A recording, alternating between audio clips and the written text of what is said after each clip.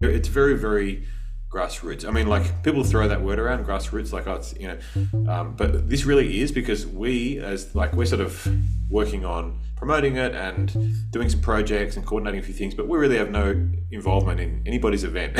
Like personally have no involvement. I don't say who gets to play or where they do it or anything like that.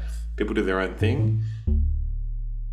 They did published a study that looked at professional musicians and artists, and they found something really interesting, which is that in the last few years, the number of professional musicians, or the proportion of professional musicians in the workforce, has sort of almost halved. To me, that rings true a bit, because I know people who have actually gone, this is too hard, I'm not going to do this anymore. And meanwhile, so while the number of people who are playing professionally seems to have dropped quite a lot, the number of people who play music hasn't. So there's a different study that the same organisation publishes. The number of people in Australia who play music didn't drop after COVID. In fact, it went up, we think. You never know what seed is going to be planted in a musical event that inspires someone, motivates someone, makes a connection that leads to something.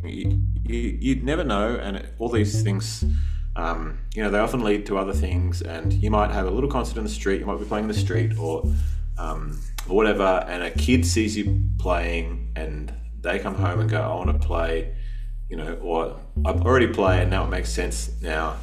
You never know. So I think it's really important that we get out there and play and make music together.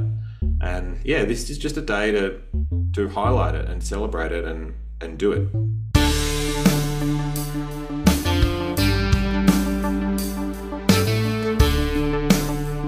It seems like we're going okay. Yeah, okay. It's sounding better and better. Still a little delay, but a little bit more manageable, I think. Apologies for some of the technical issues we've just gone through there, Alex, but we do appreciate you taking the time to join us today, and we are talking about Make Music Day, which is this Friday as you're listening to this episode, releasing on the Monday, so hopefully you don't dilly-dally too much before you tune in, because you might have missed Make Music Day. But that is what we're here to talk about and promote, and we're joined by Alex Masso, if I'm pronouncing that correctly. Yeah, sure right. Great to be here. Wonderful. We're normally pretty poor with our pronunciation, so I'll take that as a win. Thank you again for joining us today. Make Music Day Australia coming up this Friday, but it's also a bit of an international event as well, Alex. Can you tell us a little bit about how this day started? Yeah, so in 1982, which coincidentally was the year I was born, so a couple of good things happened that year, I suppose. In France, the culture minister at the time decided that it'd be great to have a day to celebrate music making. And at the time in France, what they were mainly doing was having big free concerts in the street. They put a lot of resources in and put a lot of effort in, and they sort of declared that this was the day we're all going to have a big party and have musical celebrations everywhere. The government, they said, let's do this. And it sort of started there from that one idea. And it's sort of evolved gradually over the years, and it's become different things in different places. And it's sort of taken on a bit of a different sort of life of its own in the last 10 years or so. Lots of different countries, at least 120 countries around the world, they're doing different things for Make Music Day. We sort of call it Make Music Day, but it's Fête de la Musique, which is the French name for it. It's the same thing, it's 21st of June. The date was actually picked because it's the beginning of summer in Northern Hemisphere. So that's where it started. But really what we're doing is we're just linking up with people all around the world and people all over Australia and saying, let's make music. Let's, talk about how great it is to get together and play music, promote these things that are happening in all different places, music in all its forms. So it's not really genre specific. It's not about particular high profile artists or anything like that. It's just about let's all get together and do what we can and community groups and professionals and kids in schools and all kinds of people can, just get together and make music on that day. Beautiful. And if you could explain the DIY music festival side of it in terms of, obviously this isn't like, just an event happening somewhere. It's more of a day where everybody makes music, but it's described as a DIY music festival because, as you say, it's open for anyone who wants to, from any genre, to take part. Yeah, and the spirit of it is really about people doing their own thing, but they're all connected in this. There's sort of a couple of basic things that connect all of it, which is the day is number one. And the other thing that's part of Make Music Day is that the events should be free to attend. So that's always been part of this day, has been promoting things that it's easy for people to go to because they're free to attend. And other than that, people can do whatever they like. Like we have people, booking, community venues and putting on a concert. We have people playing in the street. Last year there were people playing at the train station in Gunnedah. This year there's some people playing ukuleles down at the Merriweather Ocean Baths. There's all kinds of things happening all over the place, and it can be spontaneous. It could be a planned concert. It could be anything, and it's really great to see people coming up with their own ideas and just doing it whatever they want to do. It's very, very grassroots. I mean, like people throw that word around, grassroots, like but this really is because we're sort of working on promoting it and doing some projects and coordinating a few things, but we really have no involvement in anybody's event. Like I personally have no involvement. I don't say who gets to play or where they do it or anything like that. People do their own thing, and we just celebrate it and promote it and talk about it and encourage people to get involved. Yeah, you're a promoter, but you're not an organizer or a creator of anything like that. And there is a list of gigs on the Make Music Day website, and you can also submit your gigs there as well for the events that are happening this Friday. But your job, that, as you described to me via email, is you manage the Australian Music Association, and through that is how you got involved with Make Music Day, the campaign here in Australia. So can you tell us a little bit about your role there with the Australian Music Association as well, and how it sort of naturally lends into the Make Music Day campaign? Yeah. So we are actually an industry association. So our members, we're a membership-based organisation, and our members are wholesalers and retailers and other businesses that are involved in music products. So people who make instruments, import and sell instruments, music stores and pro audio, print music, all those things. We have luthiers and repairers and all kinds of people like that who are associated with it, but mostly, wholesalers and manufacturers and retailers. And, all of those businesses, like we're talking about tiny little local stores and then big global companies like Fender and Yamaha, Roland, Kawai, like they're our members and they're our board as well, made up of those people. And their common ground, like when you sit down with those people and you talk to them and, what they care about and also what their businesses need, to be frank about it, is for people to play music. So there's this very nice synergy between that industry as an industry that employs a lot of people and, supports a lot of jobs and all these things and makes things happen, and just this great thing, which is people making music. People get a lot out of it in their lives, and it's great for kids, it's great for adults, it's great for brain development, it's great for social connection. So we're very committed to this, and we're very committed to encouraging more music making in all its forms. Our members sell like violins and they sell print music, but they also sell electric guitars and all kinds of like pro audio and DJ equipment and everything, right? So it doesn't matter to us what people make, what kind of music they make necessarily. We're not promoting artists or getting number one hits. We want people to play music anywhere and everywhere. That's one of our sort of core values and goals, is to get more people making music. So that's really how we found ourselves involved in this. And also we're involved in lots of other similar organizations around the world, and one of the big ones is NAMM, which people may have heard of. Like they run the NAMM show, which is the biggest trade show of its kind in the US, and they're the global sort of association for our industry, and they're very involved in this as well. So we work with them and others in Brazil and in the UK and in Germany and all these other countries around the world, in China, and they're involved in this too. So that's sort of how our organization fits into the picture. But fundamentally, it's because our industry and our members and all the people involved really care about people making music, which is, for me, that's really nice because I'm a musician and like that's my background as a music maker. And I've always been involved in teaching and playing professionally and doing lots of things, musical, lots of different things. And, like it comes naturally to just talk about music making and promoting it, and it's great for people. It's so fun. It brings people together, all those things.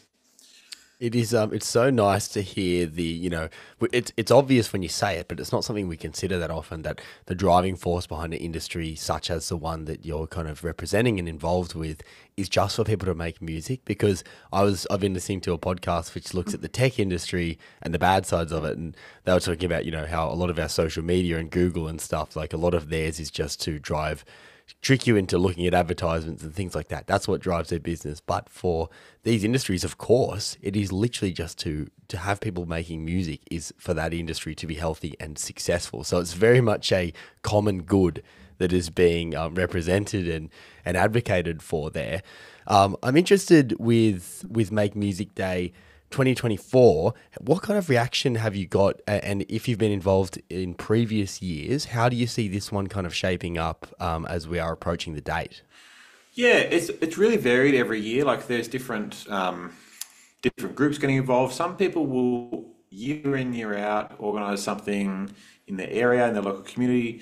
Some people, they did it previously and then they might have stopped and come back. Some people are trying things for the first time.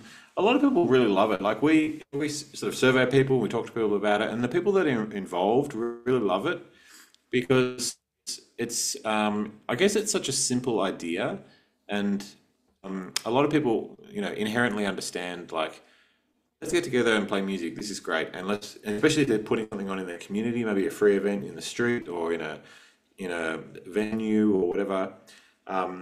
People do love it. So yeah, we get a lot of good reactions from people. I mean, it's really varied, and I don't think I see a few sort of common themes through some of the types of events, but really it's a real mixed bag, and there's a really wide range of things that happen.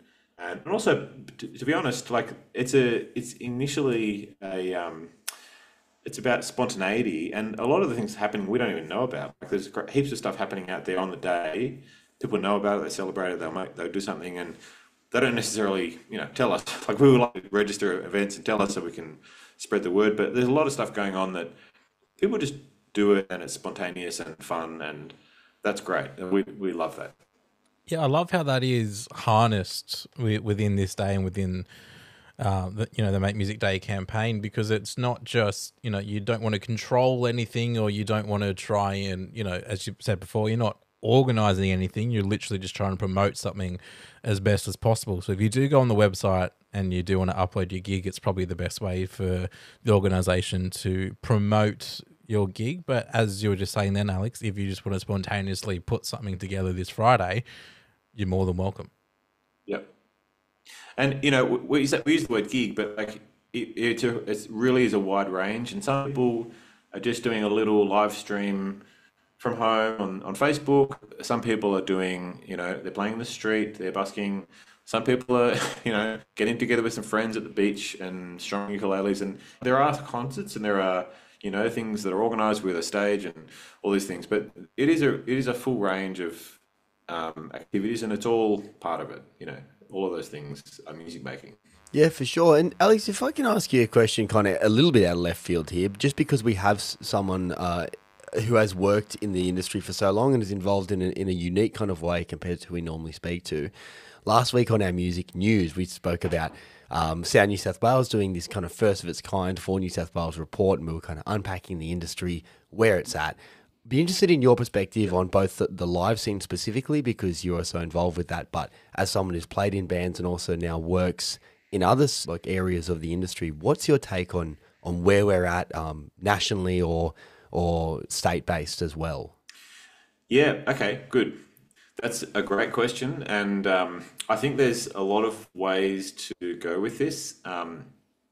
So first of all, like I haven't read that report, but I'm aware of, and there's a lot of other data out there and reports and things that people have studied that say things have declined, things are really difficult, and there's a lot of anecdotal stuff.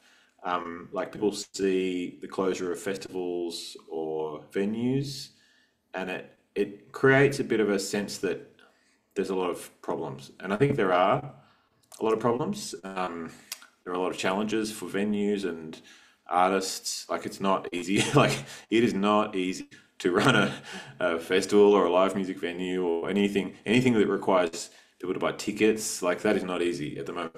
Um, so I think that side of it is really valid, and I think there's a lot of stuff to talk about there. I don't personally have the stats. I guess the way I see it is more from a player's perspective because I do gigs, and like we just keep on at it. We just keep going and we keep doing things. And I mean, like in the band I play in a lot, we do a tour most years if we can, and we still do that, and we still go out there, and it's hard, and we just keep doing it and finding places to play. And sometimes the place you played last year doesn't exist anymore. It closed. Actually read today about a place in Brisbane that we played last year. It's a great venue. It's in Brisbane. It's still a secret. And when we played there, I was like, this is a real gem. This is a real, like, great room, great vibe, great crowd. And then suddenly you hear, trying to crowdfund to actually survive, you know? So it's pretty brutal sometimes. But I guess I'm optimistic, and there are lots of great things happening. And a lot of us just care so much, we don't really want to give up. So we just keep, whether it's artists, artist managers, venue owners, promoters, whoever it is, we don't really want to give up. I think we just want to keep at it, and just have to chip away at this thing we love. Yeah, I don't know. You guys probably hear a lot of other perspectives. How does my reaction sit with others? Yeah. I like it. I think I think it's very representative of, artists are going to continue to make art regardless of the hurdles that are put in front of them. So we speak to artists and just talk about the art a lot, but we'll zoom out for our newsers sometimes and examine the industry and talk about that side of things. So I think it's nice to hear, and it's almost reassuring to know that, like, look, no matter what happens, the artists are still going to make art, because they don't make art, for nothing. It comes from somewhere that is inherent in them, and that's not going to be stopped by regulation or venues or whatever. They're going to find a way, which I really like. But I just thought it was interesting, given that you work with the Australian Music Association now, and you're engaging with these companies so often, to see what that feels like. And then as a musician as well, and the band I take it you're referencing is the Vampires that you play with, just to give that band a plug. But it is really interesting to hear that from a musician's perspective, that you're just going to keep on kicking at it. And I think that's reassuring and nice. And if everyone else kind of came to the party with that a bit more, that'd be good too. Yeah, I'll tell you a quick thing though. There was a study that Creative Australia, which is like, I guess, the equivalent of what you're talking about for the federal government, the agency. They published a study that looked at professional musicians and artists, and they found something really interesting, which is that in the last few years, the number of professional musicians, or the proportion of professional musicians in the workforce, has sort of almost halved. I forget the exact stat, but it's quite a big drop just after pandemic years, right? So, I mean, and it's much, much less than in the 80s. So the graph, I can't do it, we're on an audio podcast, but like, just imagine a line going sort of down steeply after the 80s, then sort of like stable kind of through the 90s, 2000s, and then like another big drop, the biggest drop, just after COVID. So to me, that rings true a bit, because I know people who have actually gone, this is too hard, I'm not going to do this anymore. I'm not going to make this my career anymore. I'm going to go and do some other work. I'm going to retrain. I'm going to do some other job. And I think that's we haven't really seen that fully play out because some of them are going to come back, some of them did other things for a while. It's hard to know with stats really what's real and what's just things are hard to measure. So I don't know, but I think there might be something in that. And meanwhile, so while the number of people who are playing professionally seems to have dropped quite a lot, the number of people who play music hasn't. So there's a different study that the same organisation publishes, and they do it every 5 years or so. And you know, the number of people in Australia who play music it's always about 15 to maybe 19% of the population, and it didn't drop after COVID. In fact, it went up. We think during the pandemic, like more people started playing, and I look at the musical instrument import stats and the sales and all that, and that they went up. Like there was a huge spike in the pandemic years in guitars. I think keyboards, certain products, like they went up a lot. People wanted to play music, you know. So it is a real mixed bag. Like it's kind of looking at the number of people who play professionally and going, oh, this is too hard. I can't do this anymore. You know, there's a problem there. But also, a lot of people are going, I want to play music. I'm going to just do it. Yeah. So there's a lot to unpack, I think. Yeah, it definitely. And, you know, because as throughout the pandemic and into now, it is very unstable, I think, to be a professional musician and to work within the industry as well, because you just don't really know. You know, you could be working for a festival which gets cancelled, as you mentioned. You could be a musician who has to cancel a gig because the ticket sales aren't there, which we know that they are sort of lagging behind in a lot of areas, and those ticket sales are very crucial to being able to pay your vendors and the venues and everyone involved in that. But you mentioned that more people are actually playing music because I think, you know, I'd love to see a graph that you mentioned before for bread making pre and post COVID. I dare say pre-COVID, the amount of people who were into bread making was quite low. And then during the pandemic, there's a big spike. Yeah. And then it's really dropped off again now that we've got back into some form of normalcy. But that graph that you were referencing, what happened in the 80s to cause that big drop? Forgive me if it's a little bit of an ignorant question, but what happened that caused it? I think there were, I was a little kid back then, so I can't tell the stories about the good old days. But I think my sense is that there was a very different culture back then. There was a lot of work. There was a lot of work in, you know, venues would have bands multiple nights a week that would now either not exist or they'd have one night a week, you know. So I think there was just a lot more work that back then. I mean, it sort of rings true to me that there would be a drop maybe from the 80s to the 90s in professional musicians because of those things, you know, like the pub circuit, and a lot of things changed in the 90s, I think. Pokies were introduced in the 90s. Pokies, yeah. Like that's a real thing. That's a real effect on our industry that did change things. So, you know, there's a lot there. Yeah. I was just going to say on that point, I'd love to map the bread making against electric guitar imports or something, you know. They probably rose in unison. Because it went up and then it went down again, you know, like it actually, you know, like I'll look at the charts for that, and it's interesting, like it goes up and down and up and down. It's hard to measure because it's always changing, but yeah, maybe we should do a comparison in bread making and electric guitars. And I mean, I guess if we can bring it full circle as well, back to Make Music Day, I mean, it's exactly for that reason why these things are so important, to spur on genuine grassroots music making, to create that event where the person in the crowd go, hey, maybe I want to pick up a guitar, or maybe I want to play the drums, or anything, or just creating opportunities for bands to be seen and to be heard. So, yeah, if we can round it all the way back to what started this interview, Make Music Day is coming up. It is this Friday. And if you needed any more inspiration to go and do it, then listen to that and think about what we just spoke about and go get us bread making graph equivalent with music work. Yeah, exactly. And get involved, and just, I mean, you never know what seed is going to be planted in a musical event that inspires someone, motivates someone, makes a connection that leads to something. You'd never know, and all these things they often lead to other things, and you might have a little concert in the street, you might be playing in the street or whatever, and a kid sees you playing and they come home and go, I want to play, or I've already played and now it makes sense now. You never know. So I think it's really important that we get out there and play and make music together.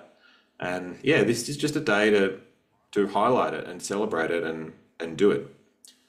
And I think coming from a musician in yourself as well, it probably has a bit more weight to it as well, because it's not just, a politician wearing a Matilda scarf but who's never kicked a ball and has no interest in funding the sport. You are actually very engaged, and what actually happens to the industry has an impact on your life, both as a musician and also working for Australian music associations. If something, the industry had to shut down, you would be in a lot of trouble on two fronts, because you're 9 to 5, and then also you're 5 to 9 or whatever your gigging hours are of an evening. It runs pretty deep. I mean, my whole life is in one way or another music oriented. Like, my friends are musicians. I play professionally. I teach kids to play music. My kids play music. My friends go and do all these things. My work is in music. It runs deep, and I think a lot of people are like that. They have, not necessarily all parts of their life, but some people just go and do their 9 to 5 job, and the thing that really keeps them going, that motivates them, is they get to play once or twice a week with their friends. And we shouldn't underestimate that. Like, it's so important to so many people, people who are playing professionally and people who are not, and kids that just show up to their school and play with their friends. Like, it's really, really important to people. I got married just over a month ago, and obviously that was a massive highlight in my life. But you mentioned playing with mates, and I can sort of flash back to, year 9 and 10 in high school, and sitting around playing guitar and jamming out with mates it's such an awesome, fun time in your life. So just being out, and even, a few years ago, my brother-in-law picked up the guitar and started learning, and we're on a family holiday, and there were 3 or 4 of us sort of just jamming around playing music as well. It is such a joyful experience if you get to do it. Yeah, absolutely. Yeah, it's great, and it brings people together. And I think music brings people together in a way that a lot of other activities don't. Like, I'll give you, I don't know how long we've got time. I'm talking a lot, but I got a little thing that I often tell people about music that I think some people don't necessarily see this, and it is a bit hard to explain. But I do wedding gigs and function gigs sometimes, right? So I'll go and show up at a gig and literally not have met some of the people, like never met them before, don't know their name. We're thrown together on this gig. We're all someone's filling in for someone else. You get together with a group of people, at 5 o'clock. You start playing at 6, and someone you might know, but maybe there's 3 people there you've never met. And then you finish the gig at 10 or 11 p.m. and you're friends. And we've barely spoken in the set break, have a quick chat here and there, but we haven't spent years hanging out together and becoming buddies. But we've made this bond by playing music together, just by having to figure things out as we go, and react to each other, interact, having to do this thing that we're all passionate about together, having to do a good job of it. And we'll finish the night, and we'll be getting along really well. Like, it's something happens. It's something about the way we have to interact. And basically, one of the special things that I really love about music making is just the human interaction. It's a very special kind of human interaction. And that's maybe because I play improvised music, I play jazz and other things like that. But, it is different to a lot of other ways of interacting with people. Yeah, and it's just a great advertisement for music generally, that comment there from you, Alex. It's fantastic. And once again, if that hasn't inspired you to go get involved with Make Music Day or go attend a gig anywhere, anytime, then I don't know what will. But Yeah, that's really fantastic. And Alex, thank you so much for coming on and sharing both your own personal perspective, which I think is so important. I'm glad we did get into that. And also what Make Music Day is all about, and the Australian Music Association is all about too. And once again, your band is the Vampires. So you have the floor now if you want to give yourself and your band a bit of a plug. If people want to catch you live, go forth. Okay. Well, you can catch us. Well, the next thing we're doing is in Germany, so you have to travel. But no, we're doing an Aussie tour later in the year. So right now we're in prep mode and quiet mode, but we're going to be doing some stuff later in the year around Australia, and around Germany and a bit of Austria. So yeah, we're going to be busy second half of the year. It's going to be good. Epic. Well, you can find the Vampires on all good social media platforms, I imagine. And Alex, Masso, thank you so much for coming on to Homebrewed, chatting to us about Make Music Day, as again, your own personal journey and the Australian Music Association. Once again, that date, June 21st, this Friday, is Make Music Day for 2024. Get around it. Go down to gigs, create some, attend some, and if you can't do it then, do it down the track. Just support music in this wonderful country. Alex, thank you so much. Thanks, guys. Thanks. It was great. Good to chat. This episode of Homebrewed was produced by my good friend Eamonn Snow. It was recorded at Sonora Studios in Tuggerah on Darkingjung Country. For more from us, head to www.homebrewed.au. And until next time, bye.